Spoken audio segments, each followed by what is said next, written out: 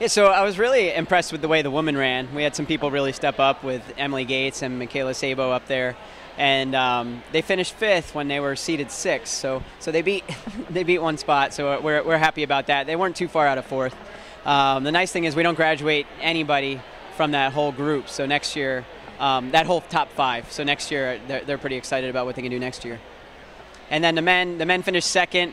I will say they are disappointed because they really wanted to win, but I mean they all ran a good race for the conditions, and some people had better races than others. But I mean it's cross country. I mean you don't run well every single time you race. So I think we just need to kind of just let it go and move on to regionals in 2 weeks.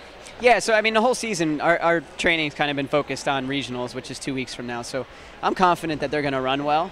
Like I said, and today they still ran well. I mean Patrick got 2nd again. I mean he got 2nd as a sophomore and 2nd as a junior, and some other people really stepped up. So it was a good performance.